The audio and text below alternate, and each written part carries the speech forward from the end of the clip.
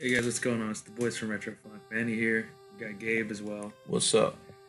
Today we did a quick sketch of a Superman, real simple, no intricate things, just a quick sketch just so we could catch up on.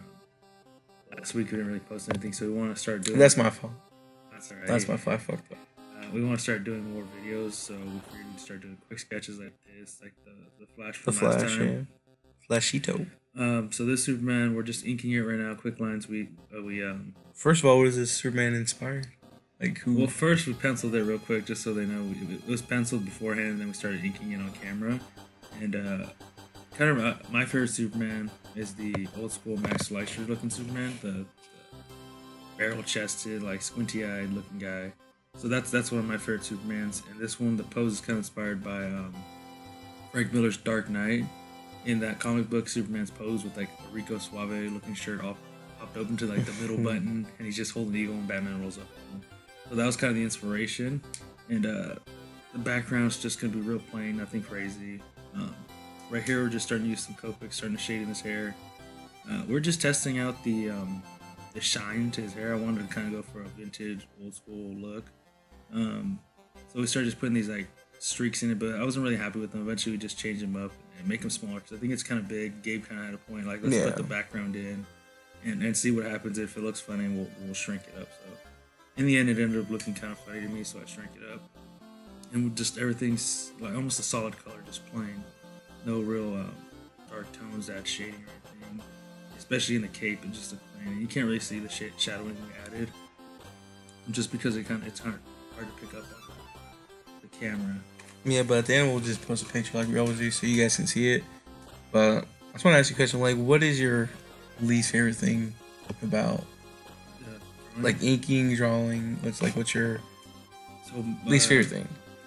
At least my least favorite is just like this, like not really coloring the Superman. I don't mind it because he's like the main part of the picture, but something I don't like is like backgrounds or just like large portions, especially. Oh yeah, like the Donkey Kong the Link versus DK one. Yeah, how it's just all black. It's still not released, but you guys will see it for this one. Yeah, it's just a bunch of like background or even like large spaces just with color. It's just so repetitive. It's just boring to me. Like I'm just sitting here coloring and coloring and coloring. It's boring. But right here we're starting to add more shadows. So what I do is lay down a base color, like a plain blue. Like I went for a lighter blue for his outfit, and then started getting a darker blue and just adding it. You could literally just add layers to it, just add more shadowing. If you have the same marker, just go over the same spot with shadows. You just kind of slowly start building up some layers to add some shadowing. I mean, so right here we're just kind of fishing. We'll skip after the background. What Gabe was talking about, just I kind of hate it. Oh no, never mind. We're doing the skin tone. So the same thing as the chest and the cape.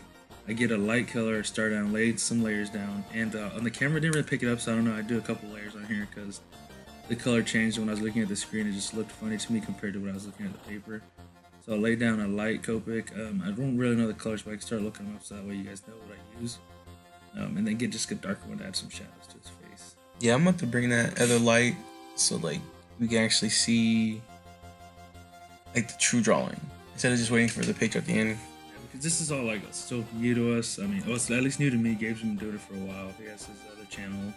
Want to shamelessly plug your other channel?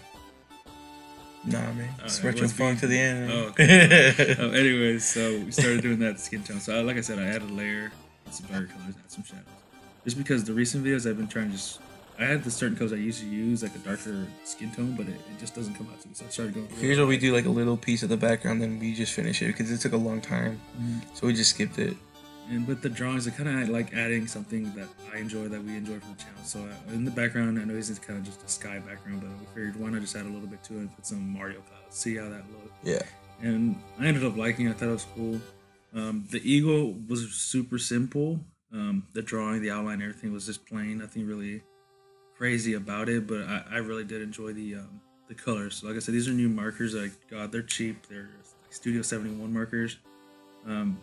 But I ended up liking the way the eagle turned out. I got a darker, I think it started with hazelnut, then I got a dark brown. I just started adding shadows to it and putting in the lines for the defining lines for the feathers, and it just turned out really well. So I did like the eagle a lot. Yeah, I like how the eagle turned out, like the face and the shine for the hair, like everything in this This picture is really good. All right, guys, this is the finished product. Manny's Superman holding a dope-ass American Eagle. If you guys enjoyed this video, please leave a like, comment, and subscribe. If you guys have any ideas for us to draw, please leave it in the comment section below. All right, guys, peace.